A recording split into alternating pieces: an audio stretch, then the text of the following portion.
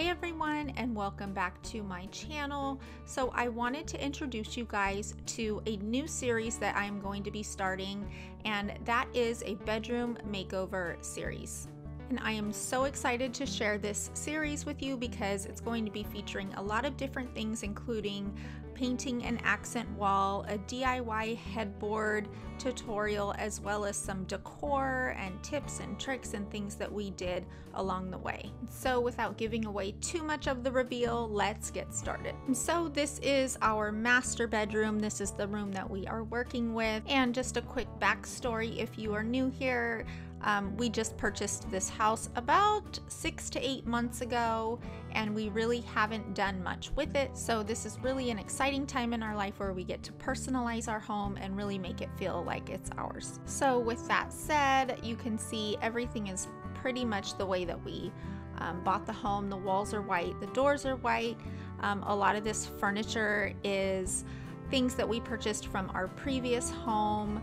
These nightstands are something that we bought off of Craigslist right when we were first married. So they are a little bit sentimental, but it is very much that farmhouse feel, and that was a little bit what I wanted to change. I have really been liking a lot more of the modern style lately, but I still have a heart for a little bit of rustic in there. So I would say that for this room, I want to go a little bit modern, but still have just a little bit of rustic feel to this bedroom. So for this bedroom, I really have not even touched the windows at all. Those are blankets that are up on our windows.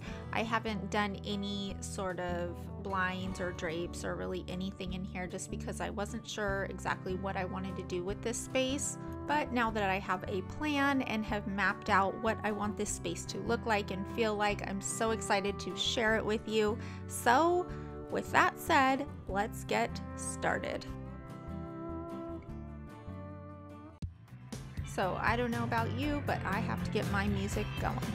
And I'm going to start by removing everything in the room as much as I can, taking out the nightstands, covering up the bed. The first thing I decided to do was get rid of this trim that was right in the middle of the wall. I'm not sure why the previous owners did that, but I felt like it really cut the space off right in the middle, and with such high ceilings, I feel like you would want to accentuate that. So this had to go. So with a flathead screwdriver and a hammer, I was able to pry that off. Now this trim wrapped all the way around the room, so there were several big pieces and then some smaller pieces.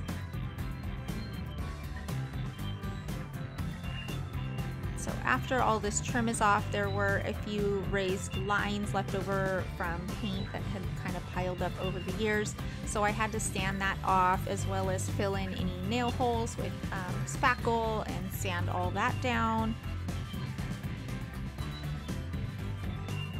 And for basic sanding like that, one of my favorite things to use are these sanding blocks.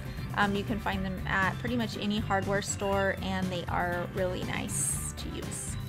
And before I start painting, I always like to wash everything down. So I usually use a multi-surface cleaner. This is a mixture of Lysol and water. You can also use something like TSP and an old wash rag. I just like to wash everything down and give it a good cleaning. And some of my favorite things I like to use are, as always, the frog tape. It's a little bit of a splurge, but it's worth every penny. And these painting kits, you can usually find them at any hardware store, and they come with pretty much everything that you will need to paint.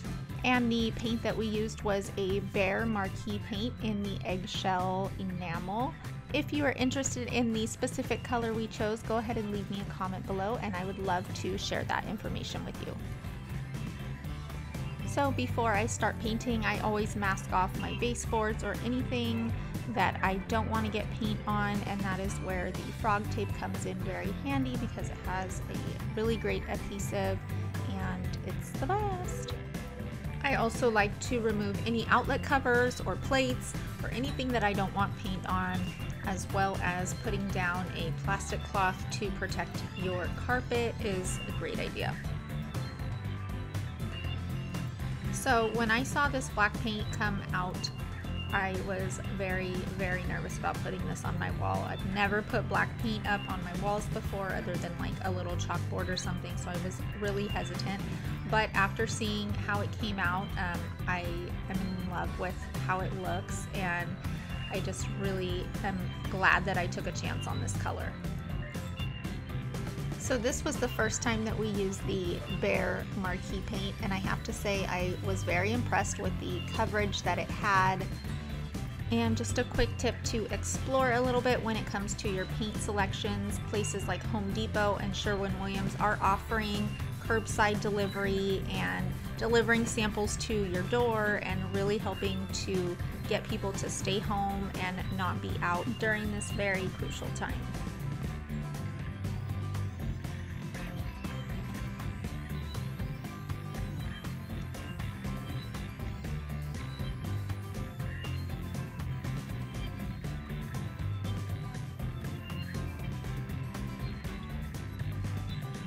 So overall, this wall took me about an hour or so to paint. I did use an extension for the higher part, and then I had to go up on the 8-foot ladder just to get the very tippy top of the corner of our bedroom.